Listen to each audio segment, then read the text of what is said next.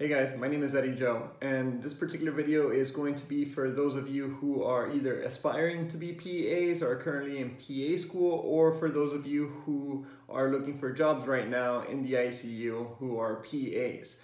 This video was basically motivated, what motivated me to make this video was a PA student who asked me about getting a job in the ICU, and so here are the answers to your questions.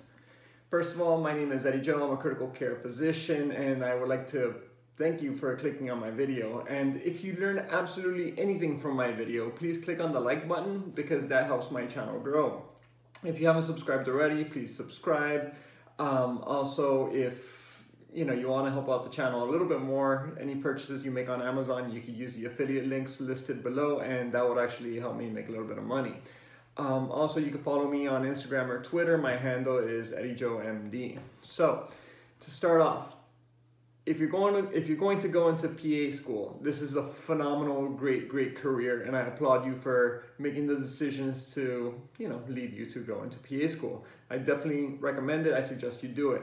I've trained many PA students in the past, both when I was a medicine resident as well as a fellow for critical care, and I had a lot of fun in it.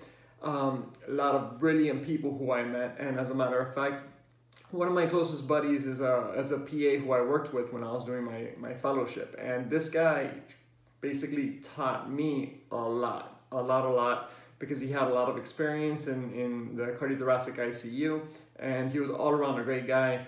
I still text him almost every single day. We text back and forth. Memes are a great form of communication, but I recall very vividly a bunch of times where patients got transferred to our unit who were not necessarily supposed to be there, but they were kind of overflow patients, and we basically saved their asses. And it was a lot of fun just to be able to tag team, work together really well. And as a PA, that's something you should aspire to do, is basically work at the same level as a physician and, be part of the team, okay? So moving along. Before you start PA school, even before you start PA school, if you want to go to ICU, to work in the ICU, you need to be aware of what comes with the job. First of all, there are a lot of nuances with it. You need to be aware that critical care is not a 9-to-5 job. Critical care is a 24-hour-a-day, 7-day-a-week job. What does that mean?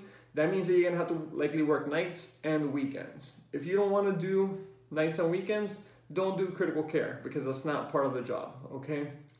The other thing is that depending on the practice you sign with, you may have to do outpatient pulmonary work.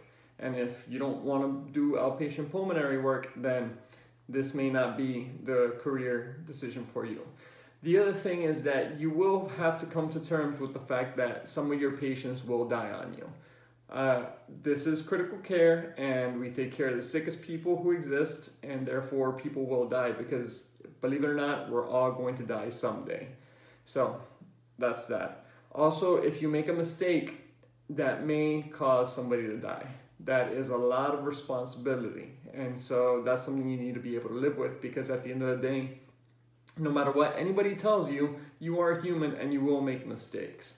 So keep that in mind. Now, during PA school, which is a very short period of time while you're in PA school, it's very concentrated. You need to make sure to give every single rotation 100% of your energy and 100% of your commitment to it.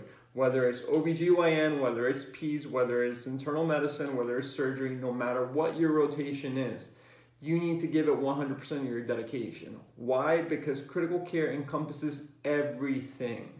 You need to be very diverse. I mean, I help orthopedic doctors take care of their patients. I help surgeons. I help cardiothoracic surgeons. I help everybody take care of their patients. And as a PA who's going to be working by my side, I need you to do the same exact thing. Be able to take care of any patient who comes through that door without any qualms, okay? Be very well prepared. You do see all types of pathology. Now, there are some disadvantages that I need to be completely clear with you on if you are a PA student, or somebody who's thinking about becoming a PA student, or somebody who's coming out of PA school who's looking for a job in critical care. The biggest disadvantage is that you will have to be competing with nurse practitioners for these positions, okay? And the reason why I say that this is a bad thing for you all. I don't say that this is, a deal breaker or something. But the reason why this is so difficult for you all is because a lot of people who are nurse practitioners going into critical care already have numerous years of experience at the bedside being critical care nurses.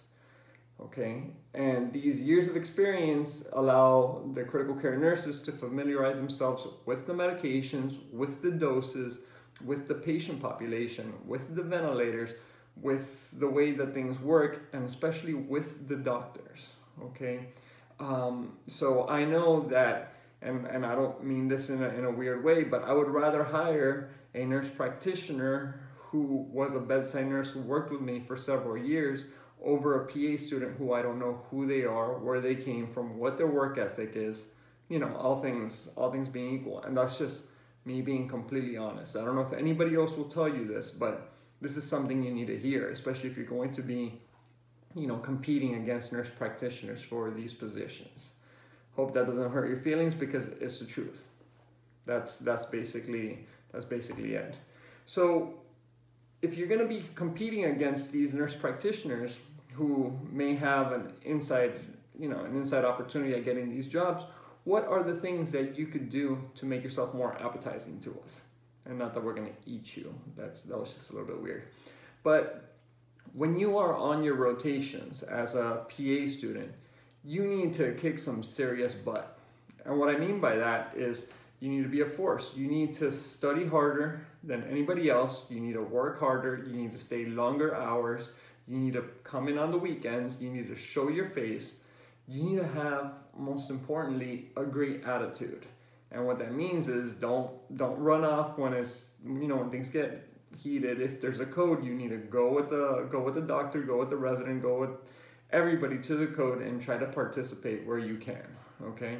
I know that's a little bit hard because that's just the way it is, and you're already kind of stretched thin altogether in PA school, but you really need to show your talent, you need to show your worth, and there's going to be nothing better than just being there, being aggressive, being ambitious. That's what's going to help you out the most. Okay, now with regards to getting a job as well, you need to first of all figure out kind of where you want to live. And sometimes this is big cities, sometimes this is smaller towns, etc. You need to figure out, if you want to do critical care, if they even hire PAs where you're looking to work. Because if they don't hire PAs, then you might not have a job even to begin with. Okay? You need to reach out to those facilities, talk to the staff of the ICU, talk to the medical directors, talk to whoever you can to figure out, what, if there's even a possibility for you to have a job there. Now, this is a lot of legwork. I understand that, but if this is your dream, these are the things you need to go ahead and do. I mean, the job is just not going to be offered to you because there are a lot of people who are competing for these particular jobs. And if for example this practice doesn't have PAs who work under them, you could say like, okay, can I go shadow you for a while? And I know that this is free labor, but this free labor may be what convinces those physicians and that physician group to hire you because they know you're going to be a valuable asset. Okay, a lot of times, this is what it takes. Now, once you get that job, that's when the real world experience begins. You're going to realize that you don't know anything. And I don't mean that in a negative way, because when I started my first year of residency, it's kind of like I was drinking water through a fire hydrant, just trying to stay alive. And that happens to PA students, that happens to medical students when they transition to residency. Hey, it even happened to me to a certain degree when I was a medicine resident transitioning into my fellowship, that they threw me into a cardiothoracic surgery ward to basically start off my fellowship. And I was looking around and I had never taken care of these patients before. I didn't understand the physiology of them. And it's kind of sink or swim, but you're going to swim because that's what you've been trained to do. And just focus on being better every single day. Don't ever settle. If you want to be a PA who practices in the ICU, go get it. You can do it. Please hit me up if you need any further information. Thank you for watching this video, and I hope you have a great day, and I hope you learned something from all this. Thanks a lot. Bye.